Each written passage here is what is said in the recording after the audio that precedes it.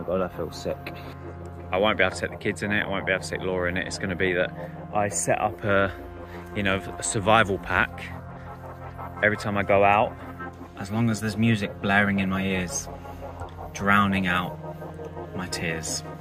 I've driven the car to the shops and it's just as bad. It's, if not slightly worse.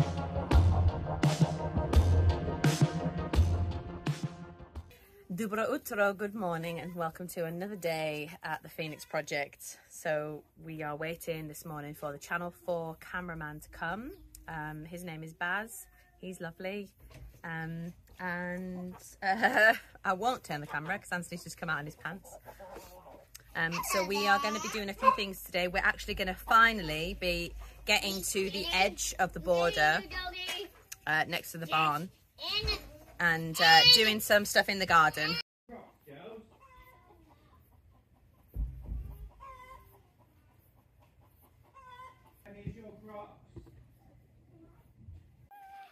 cute! Amazing! What are you? So we've got quite a lot of jobs to do today. So we're going to do some more in the garden because we still haven't got the car back and we don't have any materials to do anything in the house. So we need to fence off the vegetable garden because we need to fence off the vegetable garden because the chickens keep invading the crops. Literally eat any low-hanging veggies that they jump up and get them. We also need to enclose the human compost around there properly, and then we need to clear all the way back to see where our border is on that side. So we're going to find out what's around the barn and stuff. So that's enough for today. It's super hot. It's probably more. Yeah, it's probably more than enough. Yeah, I've been up this morning since about 8 o'clock, and I went out and I put the posts in for the humanure and came out and did some bits already because it was already 23 degrees. At that point, so we need to start working now. It's 10:19.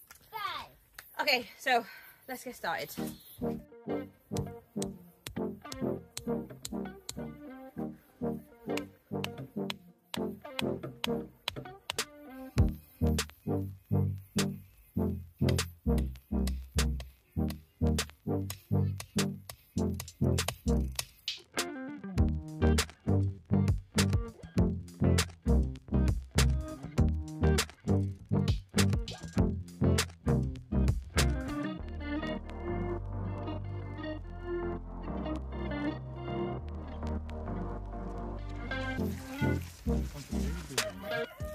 So I'm just using the ratchet strap to create a way of pulling the bucket back out.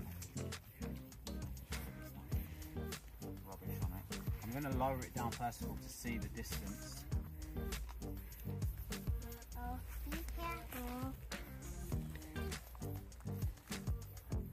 It's almost ready.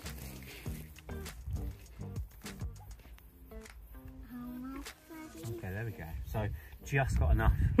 just enough. Strap. Right, so what I'm going to have to try and do now is try and throw it in. Drop it at an angle so that if it immediately takes on a bit of water, then hopefully it will sink. What is it? Do you know more or less how deep it is? I think it's water. Well, to the water, this is probably 10 meters of strap. So it's probably like 8 or 9 meters deep to the water, but I have no idea from the surface to the bottom how deep it is. What's in that? That there. And let's see what it is.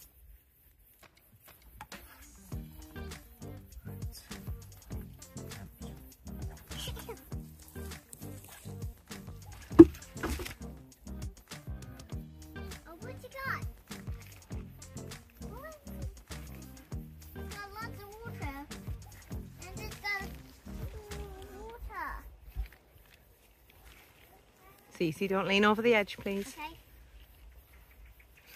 It's water. You got the water. Wow, we got some water. Oh, it's lovely and cold. Is it? Can I touch it too? Okay, so I think we probably need to get a glass so that we can see the sediment that's in it. Yeah. I'll go and grab one. This will smell like the bucket. Oh, what is that thing? What is what thing? See that long? Let me just. Oh, yeah, there's like a big worm or something in the bottom. Big one. Yeah.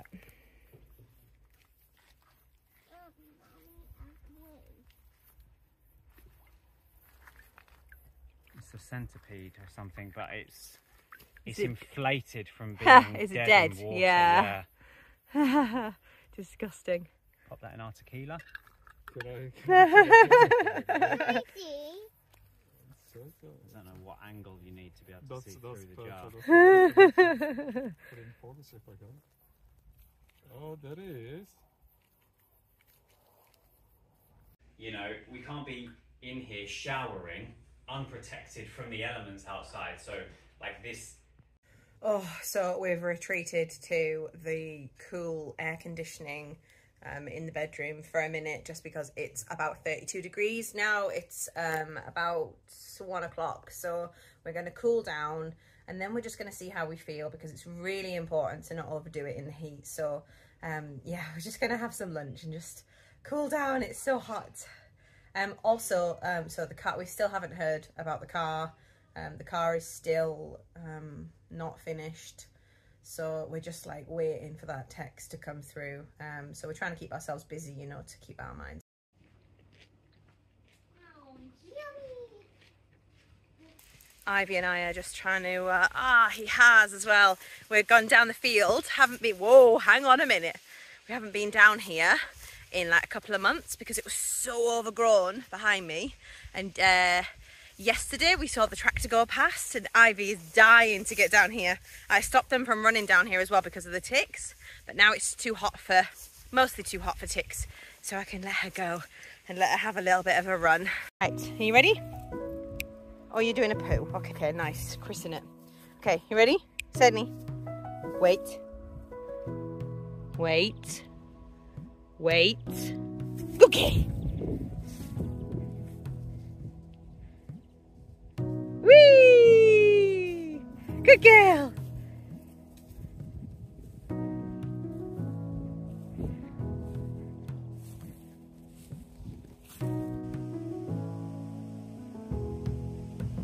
So it's Sunday morning, Nedelia Sutrin, and I just want to show you why we love living here so much.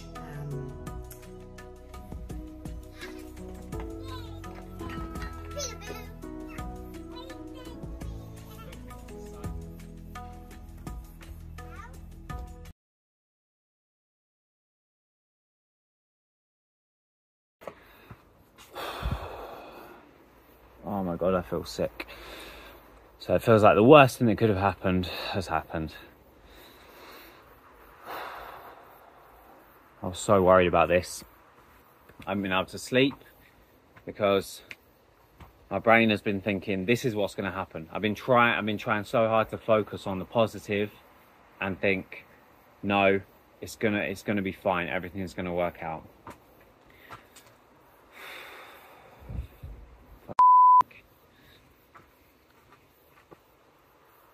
So the mechanic has just messaged and said that the car, after I bought the part, he's replaced it and hasn't fixed the problem. So we bought the torque converter and the flywheel. So I spent, I think, about 500 euros on that. And he just said it hasn't fixed the problem. He put it all back together, turned it on, and it just continued making the same noise. He's coming to pick me up now, so I can go and collect the car and pay him. You know, it's not his fault. It's just difficult, you know, when, you know, you're told, like, okay, this is the problem with the car. This is what needs to be done to fix it. And no one, you know, it's one of those things you can't know until you take apart. But like, he took the car apart, put the new part in, and that hasn't fixed the problem. So, yeah. we've been without a car for maybe 4 or 5 weeks, something like that. I'm not sure how long it's been. It feels like a long time being stuck here without a vehicle. Yeah, I have no idea what the next stage is. Trying to stay positive. Me and Laura trying to, you know, say it's fine. We'll figure it out. We always do. But yeah, being here without a car is not even close to ideal. So I'm just waiting for Rob to come and pick me up and take me to his place to go and collect the car. Yeah, I don't know yet. I haven't spoken to him whether it's got worse or what the situation is. But essentially, what it will be is until we can get a new car, I'm going to have to drive it, probably. I won't be able to take the kids in it. I won't be able to take Laura in it. It's going to be that I set up a survival pack. Every time I go out, I'll make sure I've got water. I'll make sure I've got, necessities, so that if I break down anywhere, I'm only going to be driving as far as Strazitsa, which is a 15-minute drive. It would probably take me a few hours to walk it, but essentially that'll be the situation we're in for a little while. Is just kind of scraping by.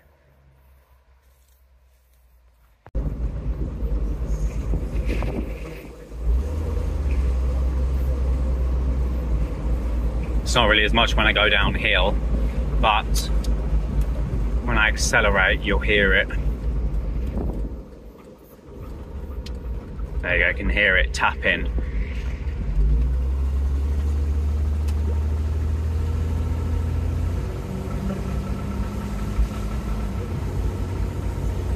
It's like it gets worse right before it changes gear.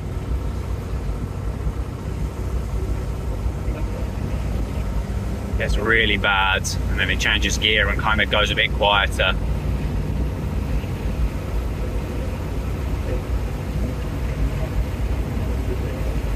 So I'm currently emotional shopping because I've driven the car to the shops and it's just as bad. It's, if not slightly worse. It's nothing against the mechanic, it's not his fault. It's just the way it is sometimes. Buy an old vehicle, it's 24 years old, there's going to be problems. So I'm going to buy myself some crisps and a sweet drink, and then I'm going to feel better. Yeah, that's my plan. So I think I found a fix to the vehicle. It's quite technical, but basically if I turn the music up really, really loud, I can't hear anything. I can just drive and the car's fine, as long as there's music blaring in my ears, drowning out my tears. Thank you.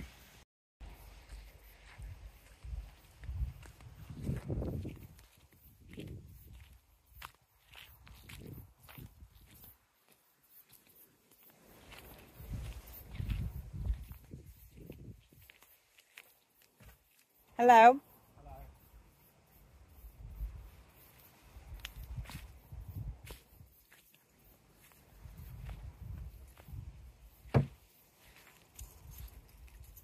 Ready for the beep? Big pile of shit. Yeah. Shit happens. We bought it because we were in a pickle and it got us through that winter. Yeah. And that's as far as it got us. We're now in a situation where I really don't know if there's anything we can do now. Yeah. With this, like without basically changing the gearbox on it. Yeah. Which at that point you think, yeah, I've got some treats.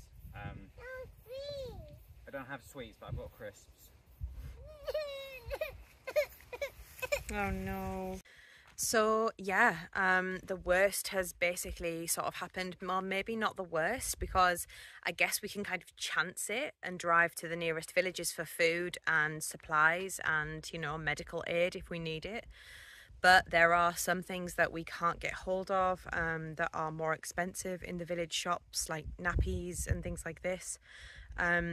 So we don't really, like, we just don't have the funds behind us to get a car here. I mean, like, a reliable car here is like 6,000-7,000 leather, and we have done so much research trying to find a car that could you know, be reliable, and it's just not possible here because cars have to be imported to this country. I guess Bulgaria is not particularly like a really like great place for buying cars. You know, in the UK you can pick up a little runaround for like 800 quid, but out here, like, you just can't find anything, and even finding the Jeep was like really difficult, and that's a hunk of junk. And it's got so many things wrong with it, and it was absolutely destroyed by the previous owner, and Anthony was really stressed buying it. So we're in a real pickle now, but there is a light at the end of the tunnel. And I know that it might be controversial to do this, but we have in the past you know, called upon our friends to help us out in return for favors. So what we're going to do is we are going to offer basically a free holiday to one lucky person or family to come and stay with us for a week. And all you've got to do to enter into this kind of competition draw kind of thing is you've just got to donate to our GoFundMe. So we will put your email address into a hat along with your name if you include it. And we, at the end of the fundraiser, once we reach the goal, we're going to draw a name out of the hat. And that person will be the proud owner of a ticket to come and stay with us for a whole week. We will dedicate our time to you for those 7 days. You will receive a detailed itinerary of what we're going to do, so that you can see what it is. We will liaise with you to figure out what it is that you enjoy doing, and we'll take you we'll take you wild swimming if you want to go, or hiking, or paddle boarding, or anything like this. Or if you just want to go for a drink with us, we will be doing that. And this is where you could be staying, is in our cute little teepee. And we are going to be working on putting an off-grid shower unit in here next to the teepee, and also having a secondary compost toilet up here, so you have your own private area. Of course, you'll be able to use our pool, and you will be able to have some fresh eggs in the morning from the chickens, and of course you can come and enjoy the peace and quiet from our little piece of heaven. So that's what we're offering, essentially. If you don't want to stay in the tent, there is also the option of staying in the camper van. If you wanted to stay in there, that's also another option. But the real thing is that you will have 7 days to come and stay with us for free. And all you'll have to do is pay for your flights, really, which honestly are really cheap if you're coming from the UK to Bulgaria. Okay, so bear that in mind. If you're not from the UK, you may not want to enter. Yeah, and if you're from Bulgaria, then I guess it's nice and easy for you to travel to us. So that's kind of what we're doing. I don't know what other options we have. There's no way we're going to be able to generate that much money on our own in such a short space of time. You know, we need to be able to go to the city for supplies, for building supplies. We need to be able to rely on our vehicle to get up and down hills. And at the moment, we're really worried about it conking out in the middle of a hill with the kids in the back. So that's where we're at, guys. So if you want to help us, all it would take would be for 150 people to donate £20. So, you know, or for, I guess, 300 people to donate £10. And we have collectively got 20,000 followers across TikTok, Instagram, Facebook and YouTube. So if just a few selection of you can even just give us a £5 or £2, anything anything at all, then your name is going to go into the hat for this prize draw to come and stay here at our beautiful home in Bulgaria. As I've said, it's probably going to be for next year, but if things transpire and you're available and we're available, then you're more than welcome to come here earlier than that. But we're going to try and plan it for next year so that we can get a good run up. We can plan everything with you. And make sure you're comfortable. And yeah, so we're both quite stressed out at the moment. We just want a decent car. We really don't want something fancy. We just want something that we can really rely on. And we've seen a few cars for about 6,000, 7,000 lev. So that's kind of what we're going to try and do. So if you can help us, please click the link in the description. You'll find it there. And if you have any advice, then please let us know in the comments about buying cars in Bulgaria. But I'm sorry it's a bit of a negative update for you guys. I know it's not the outcome that we wanted, but these things happen, and we would much rather be doing the battles here in Bulgaria than in the UK. So yeah, we're a little bit beaten up, but we'll just keep trudging on and just keep going. And hopefully we can take the kids to the beach this year as we promised them. It's not looking hopeful right now, but hopefully we can do that. And yeah, thanks for watching, thanks for supporting, and fingers crossed we can figure this out.